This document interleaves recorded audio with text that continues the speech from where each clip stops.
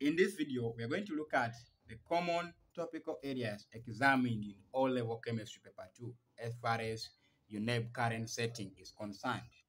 Now, the first topic that is ever there in our chemistry O-level paper 2 is mole concept.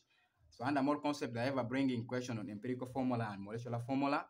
That is question, they always bring one question that is question in section A.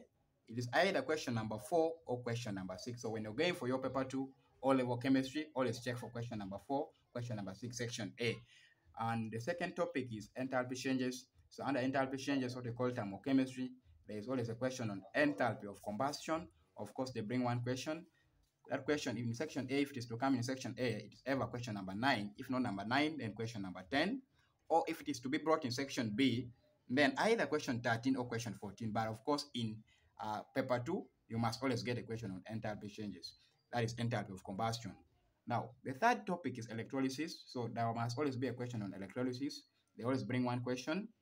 If they're to bring in section A, it must be in question number 6 or question number 7. So sometimes if it is not in section A, then they bring in section B. But in most cases, it is brought in section A.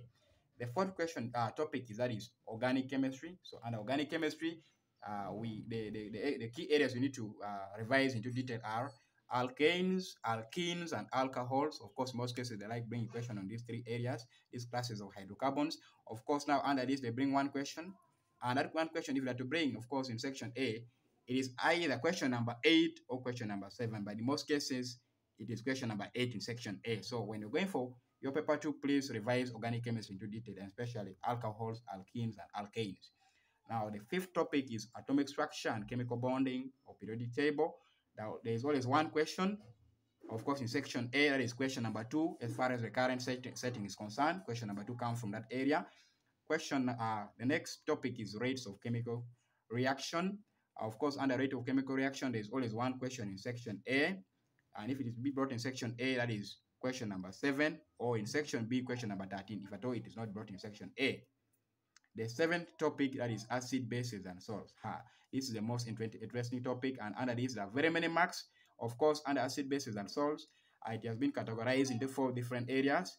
One, which is automatic question, you will also get a question in section B under this topic, that is preparation of salts, either soluble or insoluble salt. That is question number 12.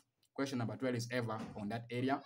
And then, if I told that to bring 2 questions, then one question again may come in section A, that is either on effects of heat on salts of group 1, group 2, group 3, maybe a question on effects of heat on copper 2 nitrate, those salts, you know them into detail.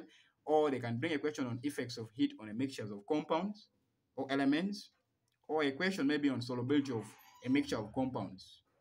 So you have to revise this area into detail. Of course, you will always get 2 questions on that, and this is the area which carries more marks as far as paper 2 setting is concerned, because you're supposed to state observations, supposed to write well-balanced equations. There are very many marks which are awarded in this area. Now, the 8th topic is metal extraction. Of course, under this area, there's only one question, and in most cases, it's brought in section B. So under metal extraction, you have to be well versed with extraction of 2 metal, that is extraction of iron. Extraction of iron either from hematite, what we call iron 3 oxide, or static iron, what we call iron 2 carbonate, or magnetite, that is triiron tetraoxide. Or there must be a question on extraction of sodium from sodium chloride. So you have to be well versed with this. Of course, in section B, that is question number 13 or 14. Question number 13 or 14 must always come from that area if it is in section B, of course. The next one is laboratory preparation. Under this one here, we always have 2 questions. So please, when you're going for your paper 2, as far as the current setting is concerned, please revise laboratory preparation of gases into detail. Topics like oxygen and its compound, topics like nitrogen and its compound, chlorine and its compound, carbon and its compound, sulfur and its compound. You must always get 2 questions on this area. One question, of course, will come in section B, that is question 11, automatic question. Question 11, you must always get a question on that area. And then the second question, if it is come, of course, comes in section A, question number 9 or question 10. In most cases, as far as the current setting is concerned. Please revise this topic into detail. The next topic, of course, that is qualitative analysis. In paper 2, there is application of this qualitative analysis idea. So please revise your qualitative analysis very well, not only for paper 3, but also paper 2. Section A, of course, question number 5 or question number 10 will always come from that area.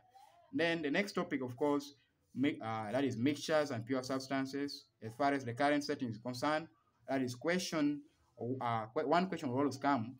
If it is to come in section A, of course, question number 1 or question number 3. If they are to bring in section B, question number 11, but it is rarely brought in section B, so please be very careful with that area. Always question number 1 or question number 3, pay keen attention to that. And finally, there must always be a question on redox reaction, what we call oxidation reduction reaction, or a question on displacement reactions. Of course, one question will always come in section A, that is question number 7 or question number 9. So generally, these are the key 12 topics that you need to revise into detail, the key 12 areas for you to pass O-level paper 2 very well and with a very good scores. Please don't forget to subscribe to our channel so that you're updated with our current posts.